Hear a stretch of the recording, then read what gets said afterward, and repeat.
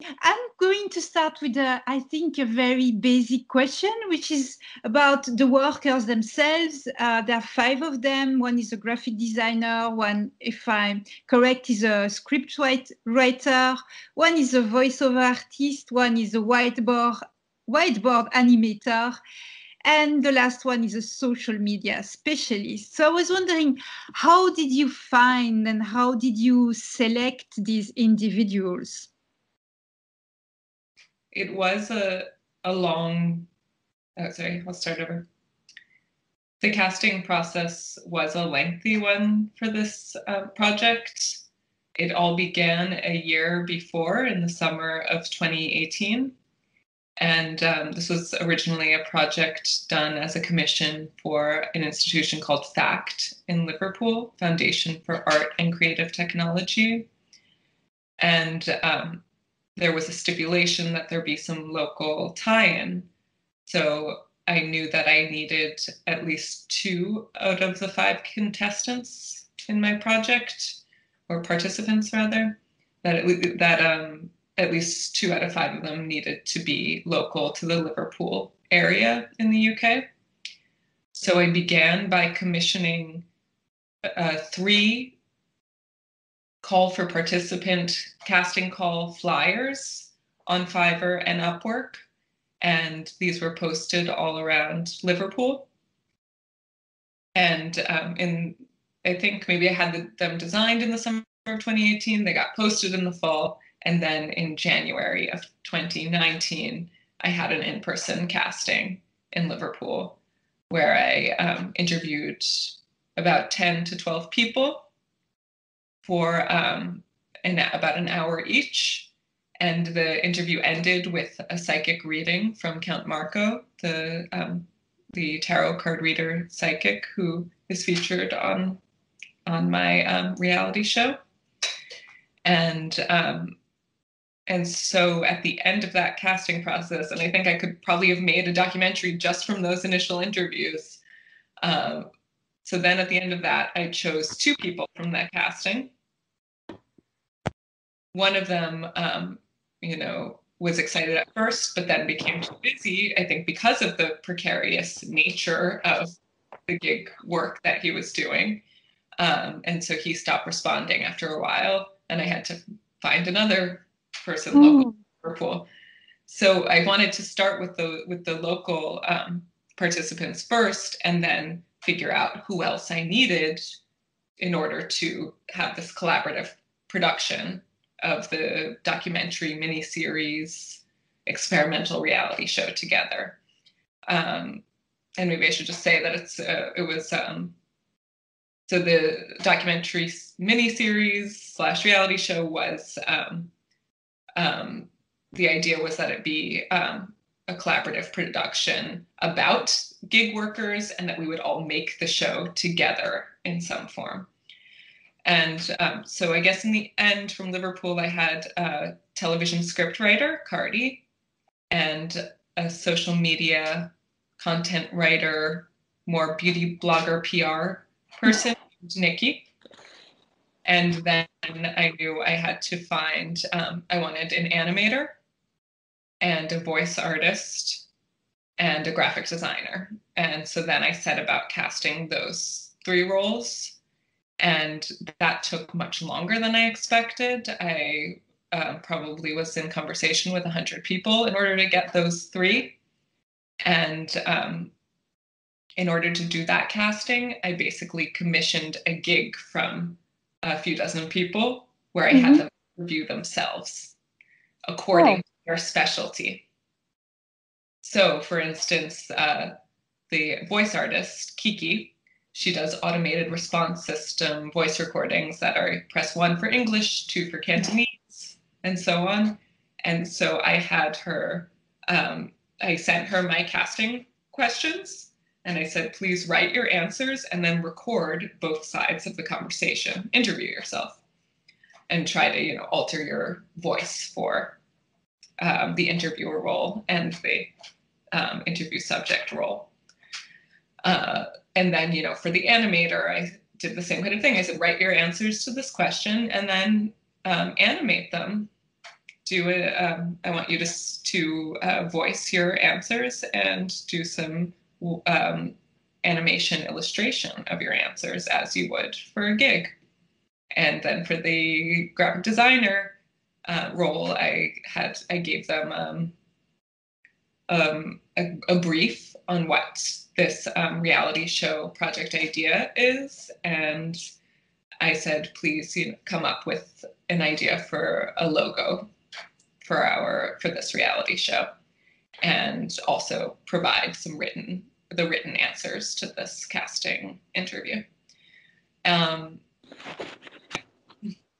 so basically, I had enormous interest when I would contact people. Everyone said, yes, yes, yes, I'll do it.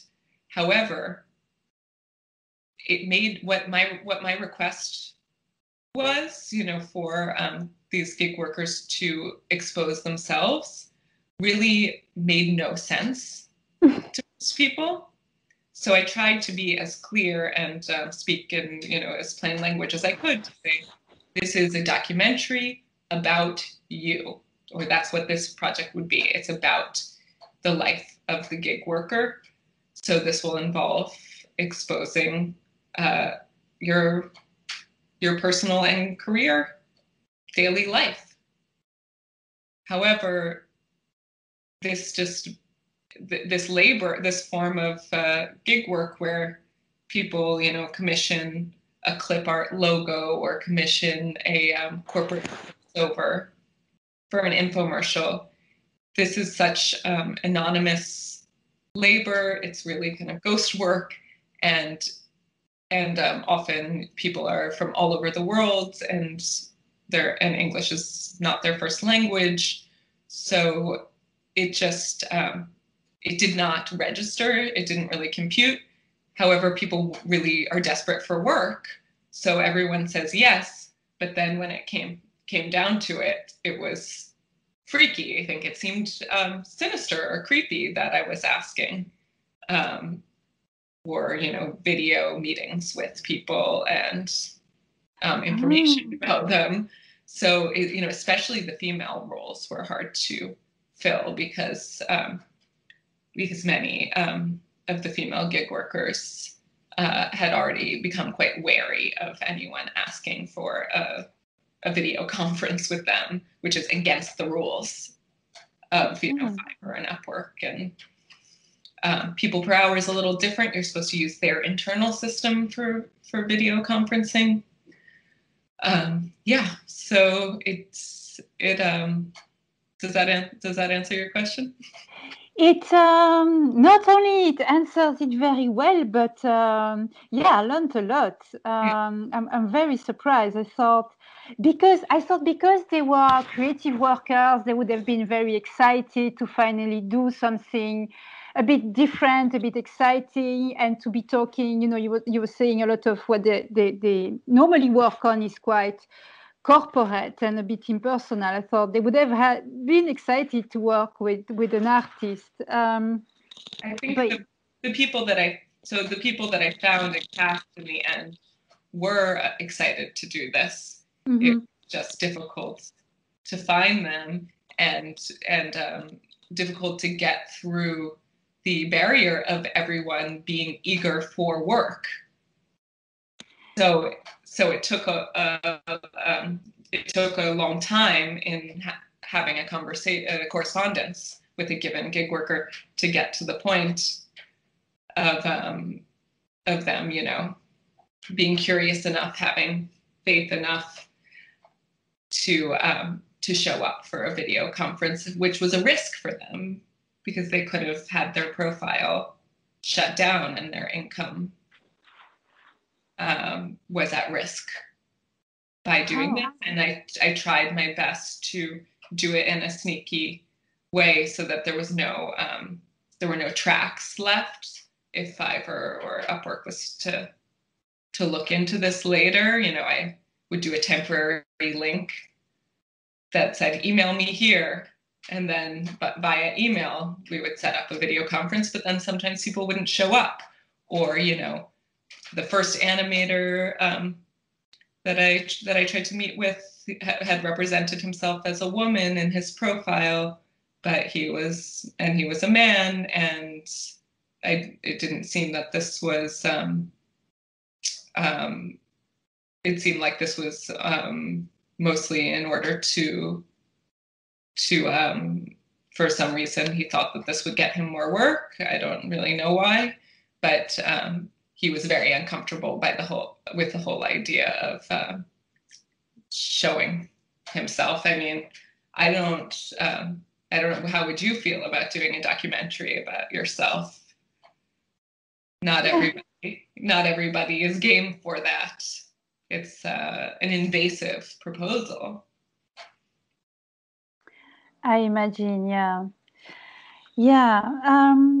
But then you seem to have taken great care of them, because what makes the films so interesting for the public is the self-care element, is the fact that each freelancer had been given access to what is called a self-care training program to improve their quality of life and work. So I was wondering, why did you want to add this element in real life? Is it because you wanted to make sure they felt comfortable all along, or was there another motivation? I wanted to provide these gig workers with the kind of executive coaching, tech enhanced methods and techniques for improving their daily work habits and living habits and lifestyles. So these are services that seemingly people in Silicon Valley have access to. However, those gig workers living all around the world, in the developing world, for instance, wouldn't normally get access to this this very, Google, Facebook style coaching and lifestyle improvement. So my idea was informed by reality shows such as Queer Eye, or Say Yes to the Dress, or this, or Marie Kondo's show, where people are offered lifestyle upgrades with supposedly cutting edge techniques.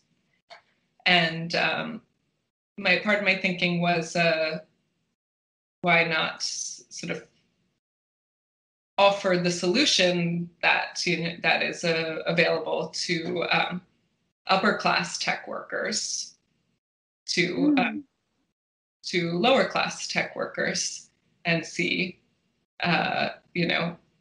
what redeemable dimensions to this to these forms of Goop or Bulletproof, if you're familiar with those brands, Gwyneth Paltrow's Goop, or Asprey has Bulletproof, and these are ways of using trackers and quantifying oneself and one's behaviors in order to cut down on your working hours and get more done in less time and become a supposedly happier, healthier being in life and work. So I find these things, these techniques to be, these so-called biohacking techniques, I find them to be both effective and insidious. And the ways in which, I suppose the good and the bad exist are very intertwined. And it was really an experiment to see what happens when you offer this form of somewhat therapeutic coaching and advice. It's really kind of work therapy for people spending most of their time in front of their computer or handheld device. Right, something we maybe should all have looked into during the pandemic then.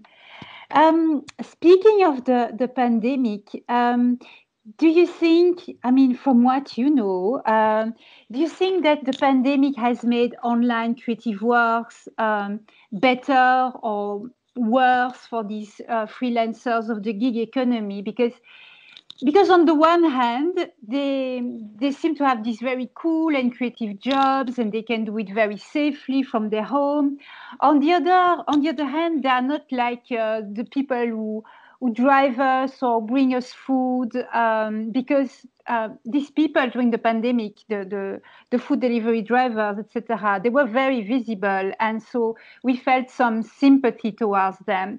Whereas gig economy workers who work online, who are creative, they are invisible, and they are also invisibilized. So I was wondering, has the pandemic made life more difficult for them? Because I mean, I feel sorry for them, because if I think about what happened during the pandemic, at least in Europe, there were many, in the media, there were many articles saying, oh, you know, people who deliver your food or sometimes your medicine, or if you're an old person who do the grocery shopping for you, they are treated very poorly. And so people were campaigning to help them, you know, get better safety nets or better pay or better insurance. And I think we no one ever thinks about gig economy workers working in the creative sector. So yeah, sorry, that was a bit of a long question, but how do you think the pandemic has affected these freelancers?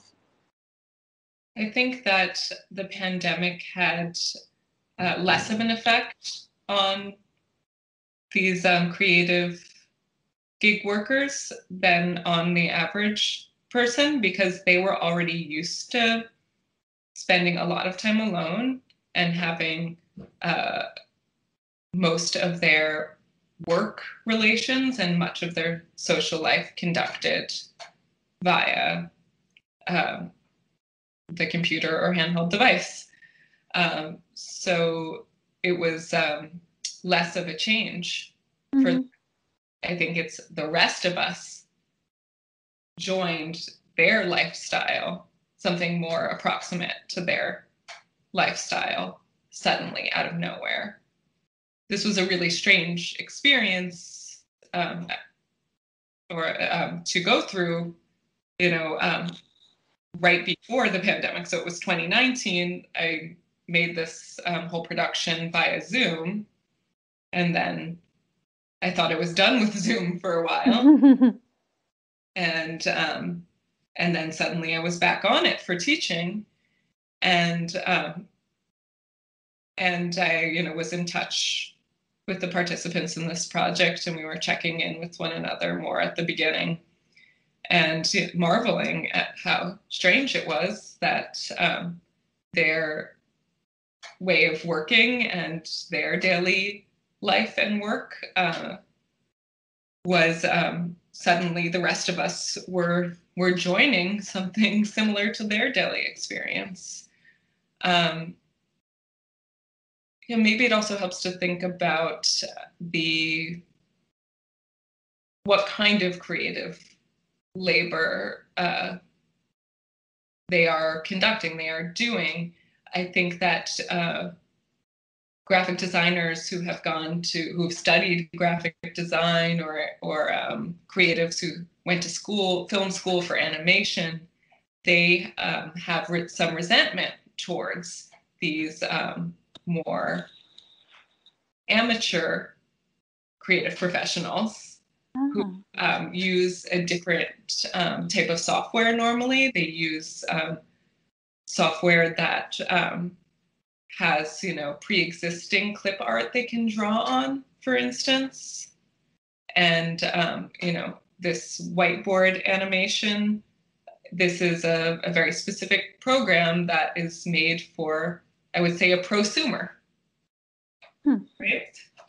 And it's made for quickly slapping together visuals for corporate use.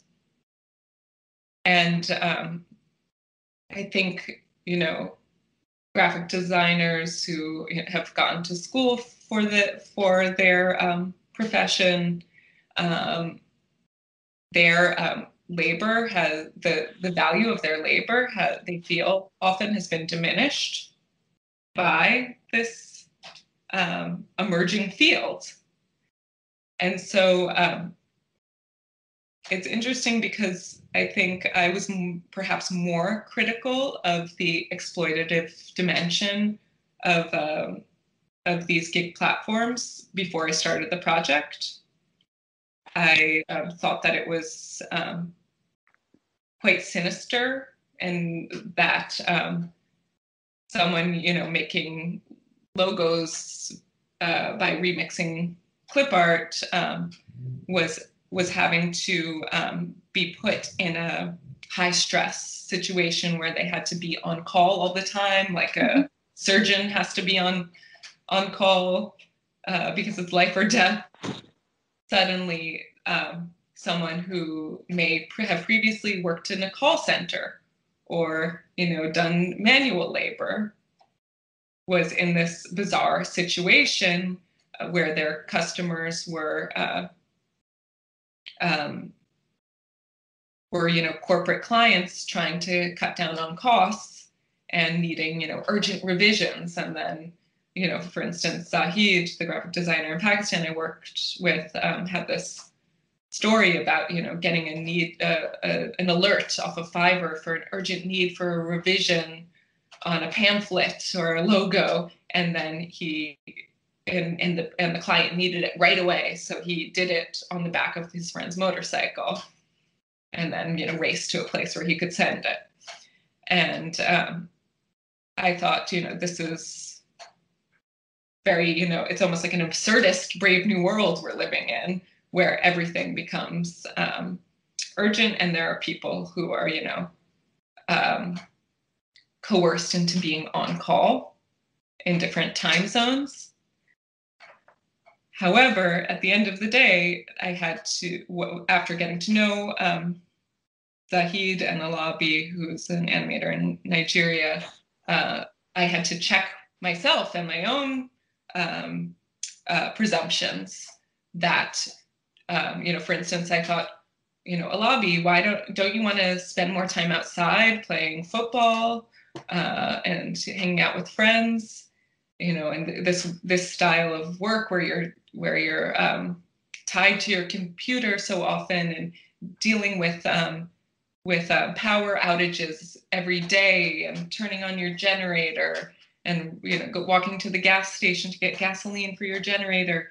I thought this is sounds like a very difficult solitary life for you.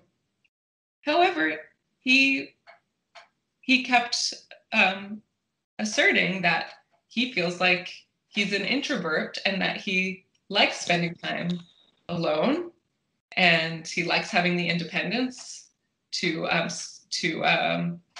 support himself financially better than he could with any other occupation currently available to him as a 22-year-old student. And he said that often he prefers to play real player video games during his leisure time, and sometimes go to watch movies or get a bite to eat with friends.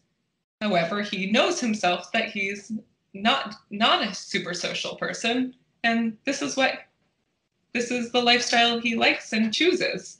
So at the end, I had to acknowledge that despite what I am calling these, insidious or exploitative dimensions of these platforms that puts people in, at the beck and call of the corporate managerial class.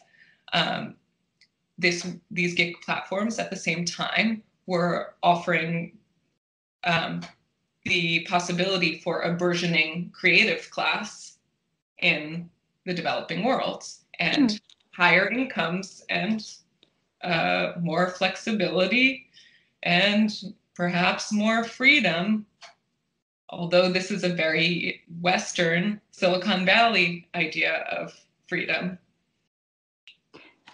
But how about the gig economy workers in Liverpool? Because I think it's harder for them to make good money with these platforms.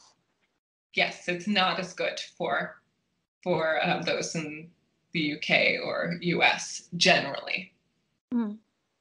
It's not as lucrative. However, there are plenty of exceptions. There are, and I think usually those exceptions are people who have teams, which is what Zahid in Pakistan had. He was a part of a team of 3. So, and that makes it more manageable and less of an onerous demand than it would be on one person, Then someone can always be on call to check things, but one person doesn't have to be all the time.